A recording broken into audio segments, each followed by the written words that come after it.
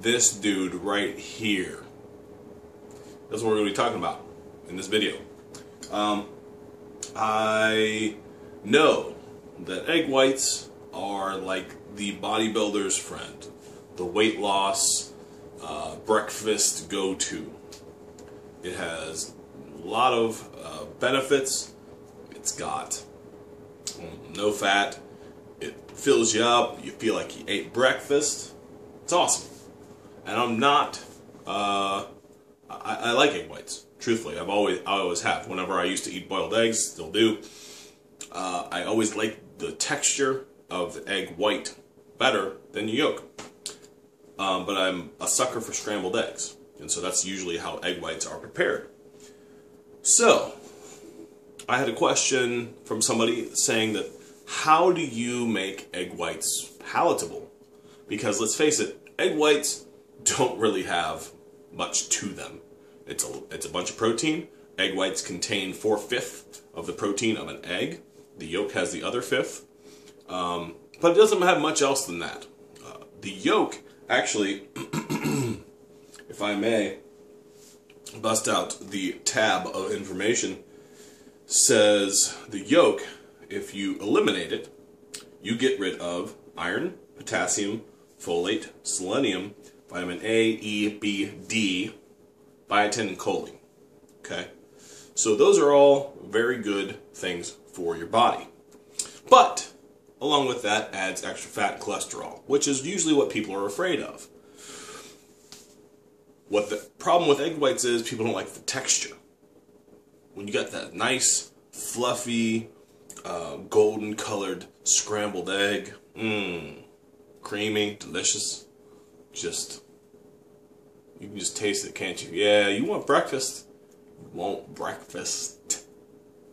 Now, I do. Anyways, I'm just projecting my thoughts onto yours because I'm hungry and I want some eggs. So, where do we find ourselves in this conundrum of egg whites versus egg yolks, and where do we fill this gap of providing ourselves with nutrition? Because yeah, we all want to get ripped. We all want to have protein and not add extra fat. Dude, I'm cutting, bro. I can't have these extra calories in my breakfast. I get it. So, where do we fall? What I suggest is, okay, instead of having 1,500 egg whites, for every maybe 4 eggs that you have, egg whites, okay, have 1 yolk mixed in. Okay, so what's this going to do? It's going to provide you some necessary protein, so you get the full protein of the egg. But then it's going to throw in those nutritional benefits. Those things that will help you feel better. Those things that will nourish your body. So, out of every 4 eggs, you're going to take 1 and going to add the yolk. This is also going to help with that texture. This is going to help with the flavor. That unctuousness of the yolk, unctuous, ooh, that's a good word, of the yolk will help temper out that rubberyness of the egg white, and make the whole meal experience better. Because that's what this channel's about. This channel's about feeding yourself for your body, however you want to feed that. If you're trying to get big or you're trying to lose weight, whatever. Or if you are just trying to feed your palate and still maintain a healthy body. Because that's important. It is very, very important. People don't place enough importance whenever they're working out and eating for their bodies on flavor. Man, I saw somebody bust open a can of chicken the other day and just start eating it. Dude, but get some Red Hot, get some ranch seasoning, get something on there so that it doesn't suck so bad. Seriously, it doesn't have to be torture. Eating while you're maintaining a nice, healthy body shouldn't be something that is just like, oh, I gotta eat. You should enjoy it, man. You should enjoy it every time, without fail, without question.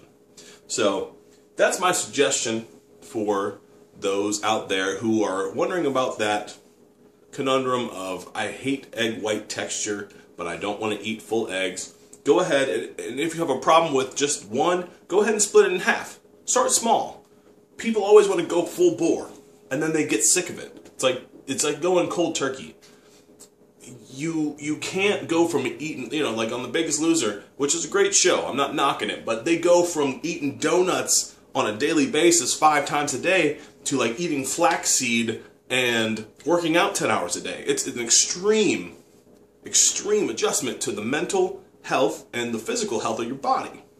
Not everybody can do that, especially when you don't have 10 hours a day to devote to working out and 3 paid professional personal trainers sitting there working with you. It's you at home by yourself on a Friday night and you want pizza, and I get that. I get it. So start small. Start somewhere in the middle. Dude, if you hate broccoli besides broccoli with cheese, then eat broccoli with cheese, man. Do that. At least you're getting something nutritious. At least you're getting something in your body that you want. You know what I'm saying? At least you are feeding yourself something nutritious, and then cut back a little bit. Cut back a little more till you enjoy the taste of broccoli. That's what I talk about when I talk about retraining your palate, retraining your mouth against all of these chemical additives and all these flavorings that people throw into all the food. All these corporations load this stuff with fat and sugar, and it's delicious. I get it. But to eat healthier, you got to start somewhere. So sometimes you got to start with that fat, man. You got to start with that sugar and just throw it in with something healthy. That's the only thing you can do.